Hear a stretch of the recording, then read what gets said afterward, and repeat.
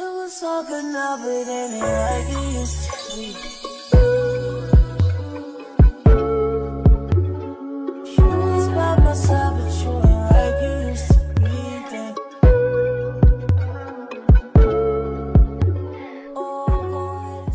Hey guys, welcome back to my channel. If this is the first time you're seeing me, my name is Jasmine, aka Jazz Hustles, and I started my first online business selling on Amazon in the beginning of this year, January 2023. As you guys can tell by the title, this was a highly requested video, so today I'm going to be showing you how to find products to resell on Amazon. We're going to be using two softwares today, and you can find them in the link in my description, but basically we're going to be using SellerAmp and Keepa. So you already know I am a cheap gal, so I don't like spending too much on softwares, so these two softwares are actually only $20 a month, so it's super affordable. Without further ado, let's get to this video. Okay, so I just pulled up an item that I have recently sold. I don't sell them anymore, but I'm just gonna show you guys why I chose to sell this item. It is the latte and frappe caramel mix.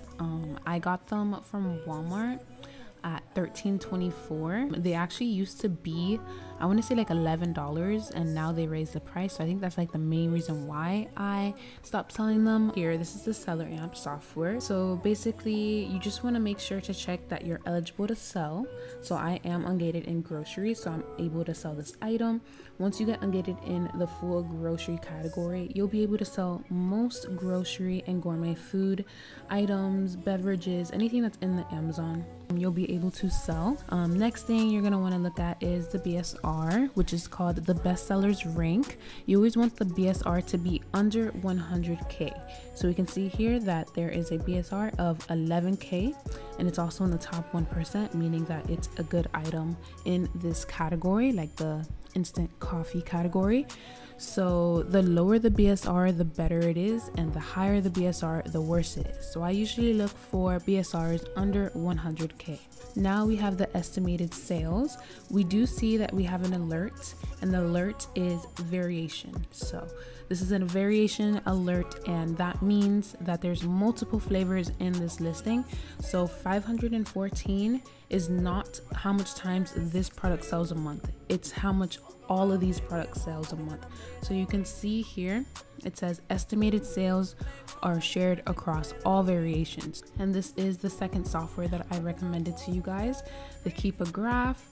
You're gonna go to where it says variations on the top here, and it's basically going to let you know how much percent ratings each product has. So you're gonna go scroll to the right. The product that has the trophy means that it sells the most out of all the other flavors.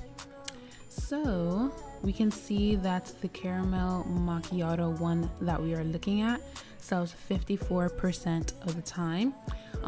If you wanted to sell the vanilla bean, we see that this one sells 18% of the time, cookie butter 3%, matcha green 4%. So I would say the worst flavor to sell is the cookie butter, of course, because it only has 3% ratings. So what we're gonna do now that we have the ratings percentage, we're gonna take 54% of 514. So the product that we're looking at actually sells about 277 times a month. So that's really important to look at. There's no other way you can find that out unless you have the Keepa software, so I definitely recommend it. Like, let's say we wanted to sell the cookie butter one, the one that had only 3%. It only sells about 15 times a month, which is super bad. So you definitely want to make sure that you look at the variations and see how much times that product that you're actually looking at is selling. Max cost, I never look at. It's usually never accurate. It's basically just SellerAmp telling you how much it might cost you to buy this item. Next thing is the cost price. You're going to just put the price you plan on buying it for here. And then sale price is the price you plan on selling it for. So right now I see that there's no buy box. And the buy box is basically the first price customers see once they click on a listing, but there's no buy box for this listing right now. But most of the time sellers are going to want to try and win the buy box so then they can make the most sales rather than not having the buy box and having to wait for your units to sell a little longer, but you can still make sales without winning the buy box. So it's basically up for grabs for like any seller who is trying to resell this item. This is just like ranks and prices. The BSR tells you again, there's no buy box, so there's no line for that. Amazon, if Amazon was on this listing, it would say their price, and if they have the buy box, it tells you the lowest FBA seller, lowest FBM seller, how much the Keepa chart has dropped. And then we have the alerts panel. So it's basically just telling you if you're eligible to sell. If it's a hazmat or dangerous goods item, you have to apply separately to become a hazmat or dangerous goods seller. So I haven't applied and I don't really plan on it. It's just too much work. Amazon share buy box, meaning they are never on the listing. Sometimes it would say probably, meaning that they've been on it before, or if they're currently selling it. Private label, unlikely. You're not going to want to resell an item that is private label because you can get in trouble like that. Basically, private label is when a seller makes their own listing and no other seller can hop on that listing. Like, it's only their listing, so you can't hop on any private label listings. But it says unlikely, so that's fine. There is an IP analyst, no known IP issues. IP is basically intellectual property, and I also have another software that is free, and it's called IP Alerts by Seller Assistant. It lets you know if there's any suspected IP issues with the brand. The brand contacts a few sellers and tells them to stop selling their items because they don't want like just anyone reselling their item. They have to have authorized people to sell their items, so they will contact you and tell you to stop selling their items. And if you don't listen to them and you try and keep selling it, they will contact Amazon and they'll try to get your selling privileges taken away. So it's really important to look through that. That's why I have two of them, because sometimes Seller Amp isn't that accurate and sometimes IP Alert isn't that accurate. So you just want to make sure you have both just in case, because you never know. But yeah, IP Alert by Seller Assistant is free. It'll tell you if it's multiple. If it is multiple, then you'd probably be better off doing FBM. And then it also has a small Keepa graph on here.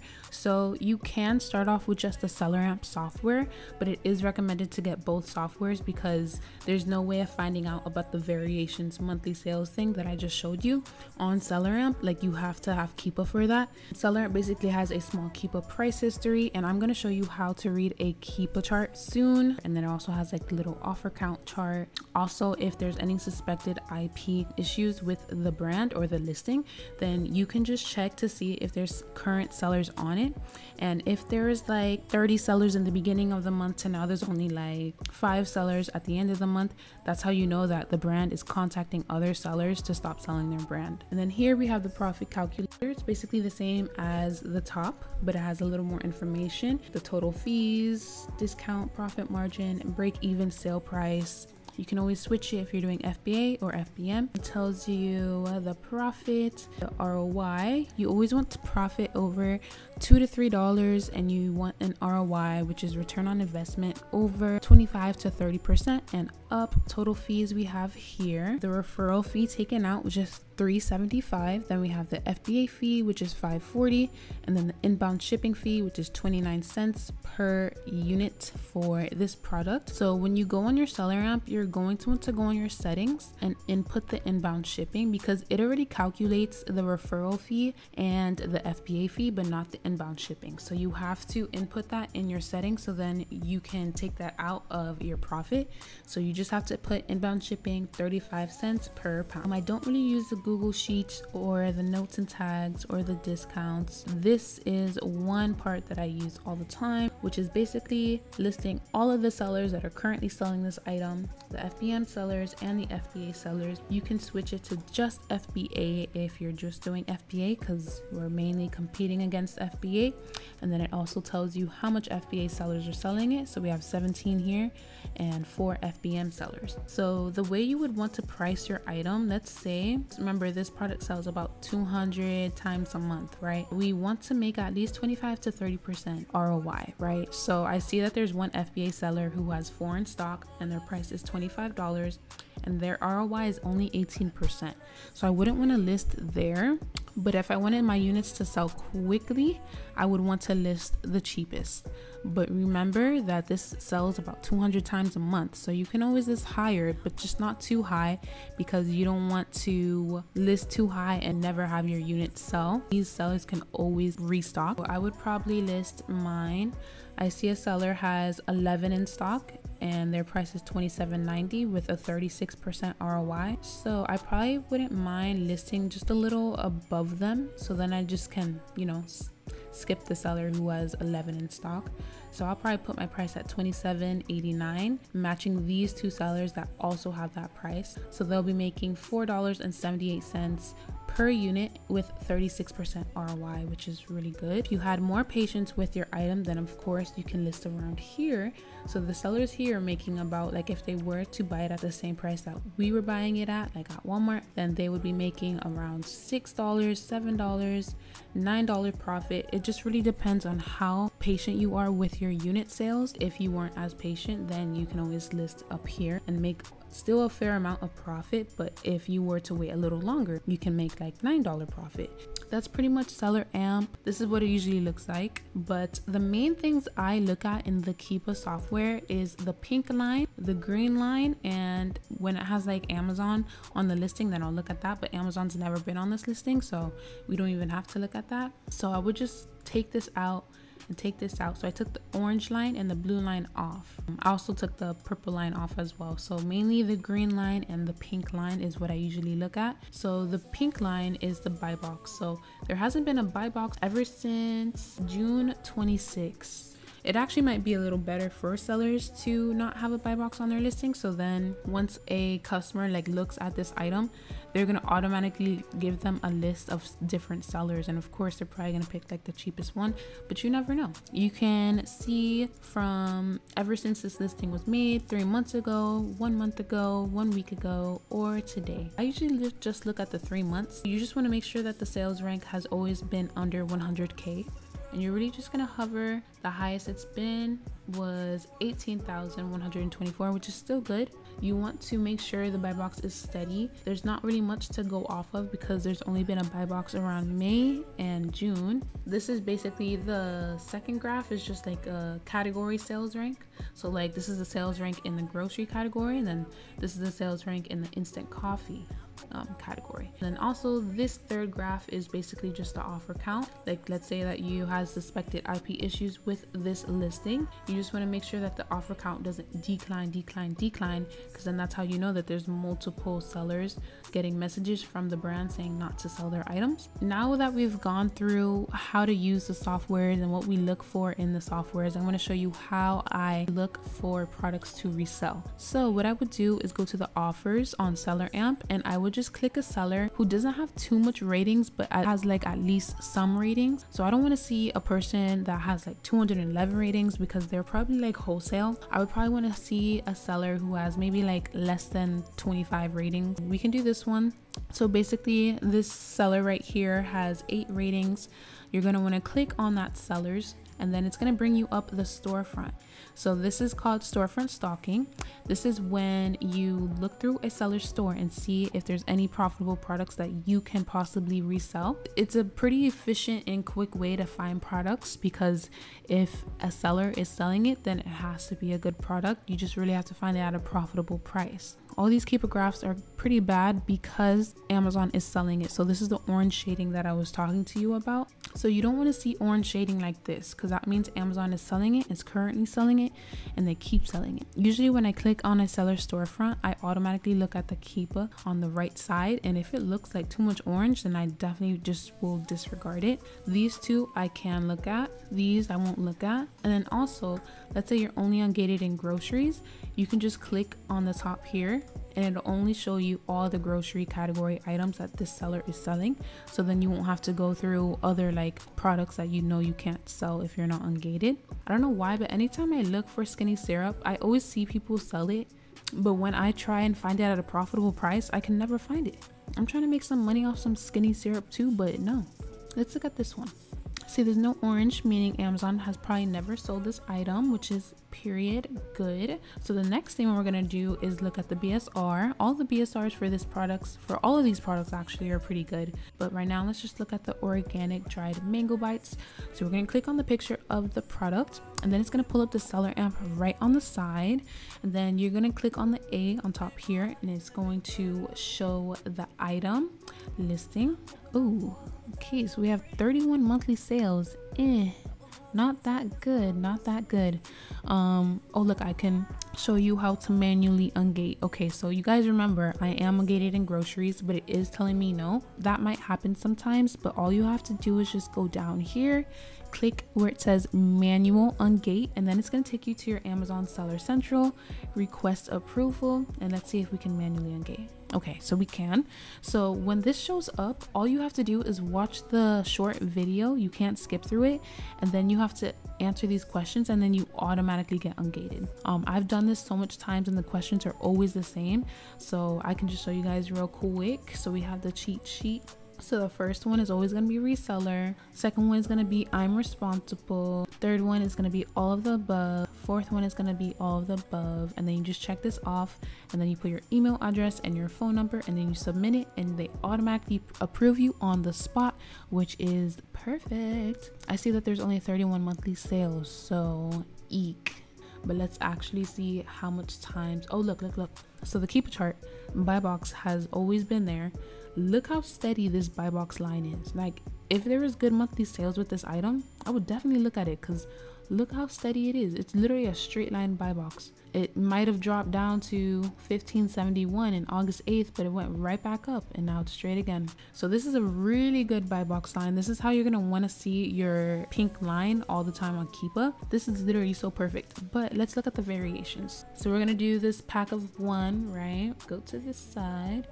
Okay, so the pack of one has 97% rating. 91% of 37. It was 37, 31. 31. My bad, y'all. Okay, so it was 28 times a month. Eek, that is pretty low. But let's say there was only like 2 or 3 FBA sellers on it. I wouldn't mind it. So let's see. Come on. And okay, that's not bad. Wait a minute. If you guys can see here, there's only 4 FBA sellers on this and 2 FBM.